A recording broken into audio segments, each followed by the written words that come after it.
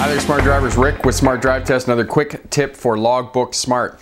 Today we're talking about the logbook as a legal document, and the reason that you sign and print your name on the document is because it is in fact a legal document. So therefore, if you are unfortunate enough to be involved in a crash or some other incident that requires public attention and authorities investigate you, they will look at your logbook. For example, if you go down a hill and use a runaway lane or get into a crash and cause property damage or injure someone, they will look at your logbook to ensure that you did a pre-hill safety check before you went down the hill. And you need to flag that, put that in your logbook. That way you have done due diligence as part and parcel of your job as a commercial driver. And I'll put a card up here for you for the video on flagging so you can see that and know how to do that. The other thing about the logbook, just quickly, as a legal document, you can use it for tax purposes. The IRS and the CRA in Canada, the Canada Revenue Agency, and the Internal Revenue Services in the United States, both will look at your logbook to calculate your per diem.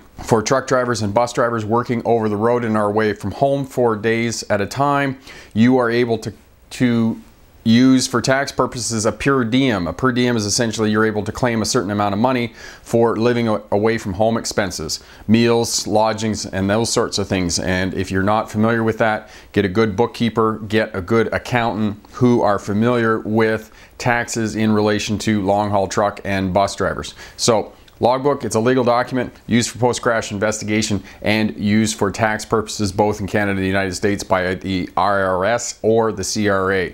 So sign your document, make sure it's filled out correctly because it is a legal document and you're stating that in fact it's true.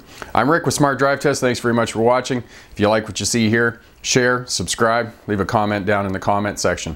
All of that helps us out. As well, hit that thumbs up button. Check out the videos below, especially if you're embarking on getting your CDL license. All of that will help you be successful in earning your license. And as well, the videos are great for people endeavoring to work as a bus or truck driver. Lots of great information to be successful in your day-to-day tasks of carrying out and doing that work. For those of you on a mobile device, check out the cards in the upper right-hand corner here. Those two will give you links to the videos. Question for my smart drivers.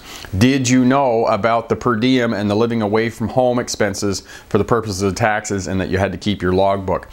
If you did, leave a comment down in the comment section. All of that helps out the new drivers who are entering the industry to know about taxes and what they need to do and keep for the purposes of filing their taxes at the end of the year, either with the CRA or with the IRS. Thanks very much for watching. Good luck in your road test. Remember, pick the best answer, not necessarily the right answer. Have a great day. Bye now.